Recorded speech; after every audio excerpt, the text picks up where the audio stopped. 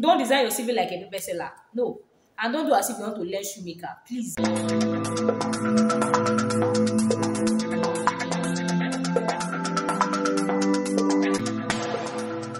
Hi guys, welcome again to my channel. Thank you for tuning in. Welcome to the lead program icon. I am Kenadura. So the first thing to do as a fresh NYSC graduate, so to say, is that you must get a CV. Even before you graduated, you're meant to have a CV that talks about your experience, probably experience. Even if you're a barber, put it there.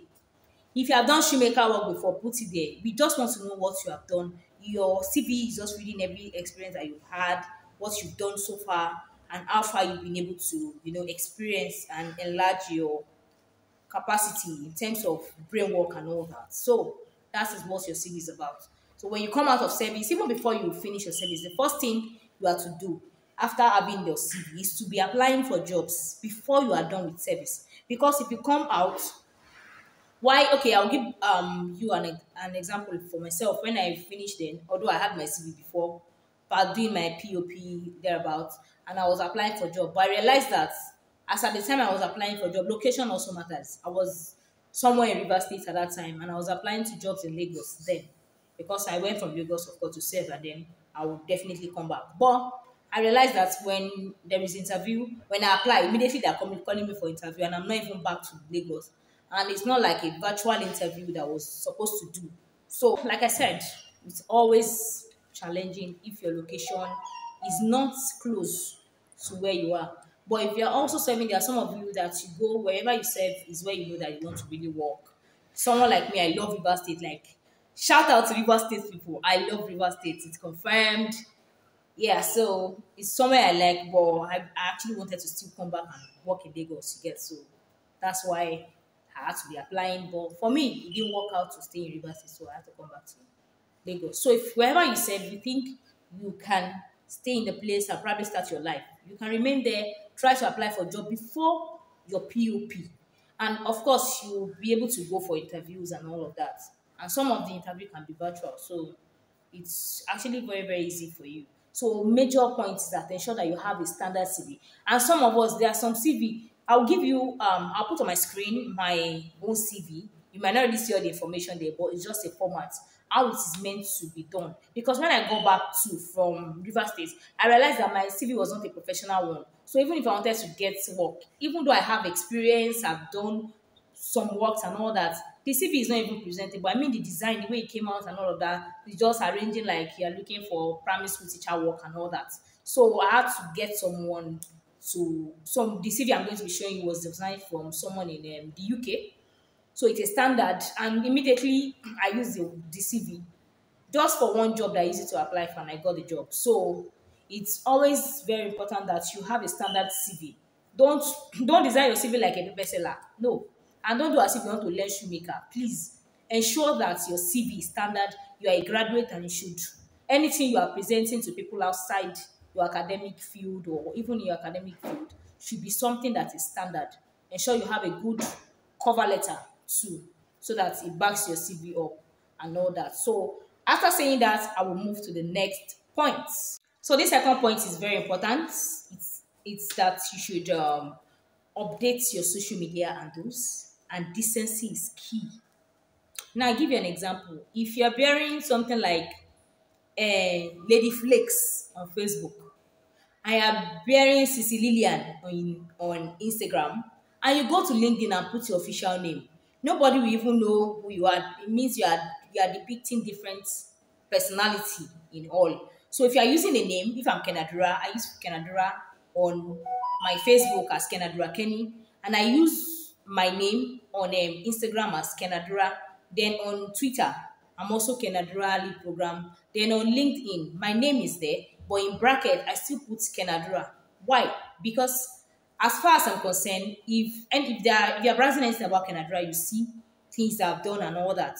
So when your employer is trying to check your CV, when they've seen your CV, they want to see what you have done so far and the likes. They go back to your social media handle and check what you've posted. If you are someone that is used to using F words, using the words SHIT, like that, They want to check that is this a decent person that we're giving our job, because every job out there they are trying as much as possible to ensure that they bring people that can really help their work, not someone that nullified the things that is needed in the work field. Or imagine you are someone that be using effort, or you are saying so many things about Nigeria negatively and all that, or you have even said something bad about a profession, and you forgot that you posted something like that probably 5 years ago. So what your employer will want to check is that what has this person posted. They don't even that sometimes some of us we are very born again when we're looking for a job. So you'd have forgotten that you posted some things for years. So they will go back to the initial how you started your social media.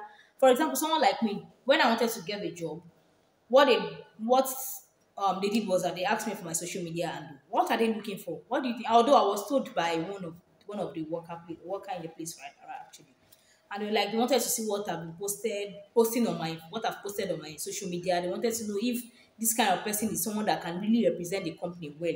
Even and you can see, even and you're like, what's their business about my social media? They're really concerned about it because you cannot be a miscreant in the society and then you now want to behave and then you want to present you wear suit, you wear tie without character. Nobody's looking for someone that is not well trained, or even if you are well trained, that is not good enough to represent a company. So you must be very conscious about your social media handles and whatever you post on it. The third point is that you should always check for websites where you can get job from. We have the like of Vuzu, you can check Job Seeker, you can check the like of LinkedIn. You can also go to LinkedIn majorly and check for where you can get job. And also you can check Jobberman. You can get job in Jobberman. But majorly, sometimes you need to do your own field work by yourself where you go to submit your CV in organization and then from there. So what next should you do after now? Okay, so another thing you can do is probably you find a mentor that have been in the field, your field before, or probably you're looking at working in a law firm, for example. So you need a lawyer to put you through, and some of them have experience, some of them have gone ahead of you. So you can always try to ask them questions, how they were able to navigate life, go about whatever they were doing, and all that. And like that, they are good to go. So finding a mentor is good. But ensure that you're not finding a mentor that will not tell you the truth. Though. You have to have one that will criticize and say your CV is not it. Then the person advises you, you go back to work on it, show the person, and like that. So after now, this is what you should do next. Get an additional skill. Because for someone like me, because I studied mass communication in school. It doesn't mean I cannot learn skill like probably tailoring, hairdressing, and all that. I can weave, thank God. But then you should ensure that you get soft skills that you can do because sometimes it's not everybody that will get white collar job immediately. That's for people that really want to get job. There are some people that they don't even want that. They want to be their own boss. Some people cannot do yes sir for that person. So that one is fact of life too. It's not everybody that will do yes my yes sir. So for people that really want to work in the company and all that, ensure that you get additional skill. Because if you're in an organization that you need, probably you're working and then they need someone that can do something. Maybe outside, probably decoration, event planning and decoration, and you're good at it. It means that you'll be paid additionally for the job you are doing for the company because it's not part of what they employed you for. So it's very, very important that you get additional skills. Some of you can learn dressing, tailoring, shoemaker. Someone like me, I would love to learn mechanic. I don't know why.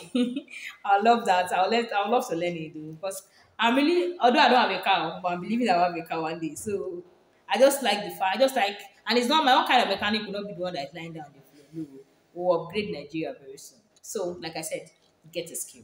Get a skill. So this final point is very, very important, and it is the overall thing that you should do. Overall thing that you should do. And this point is that you should let God guide you. Let God guide you. Because sometimes God wants to direct us in a particular, what's it called, a particular field, sending us as agents into that field to change the narrative of that field. But we, in our own mind, are like, this is not what I studied now. This is not where I'm supposed to be. So all you need to do is that ask God, go back to Him and let Him direct you and guide you on what He really wants you to do. Because as far as we are concerned, we will all answer to God one day. one day, whether we believe it or not, whether you like it or not. We will give account of how we have used our life. Some of us, God might have given us events, discovery, scientific discovery to change Nigeria, and then it places us or put you in a position where you can manifest the gifts He has given you, and then you try to change your career. So you must be very careful and let God be the one to guide you. And I believe that if God is the one directing and guiding you, you got no problem. Yeah, so you don't have any problem at all. But ensure that you are not outside of God's will. Probably we'll talk one or two times about knowing God's will for your life. But for now, ensure that you are not outside His will. Keep asking Him and keep praying. Prayer is the key. Oh. There's nobody that I believe that don't pray. And if you don't pray, I don't know what you will do. But ensure that you are not out of prayer, you are not out of God's presence. Thank you guys for watching. Thank you guys for staying by. I remain Kenadura. See you in my next video. Bye.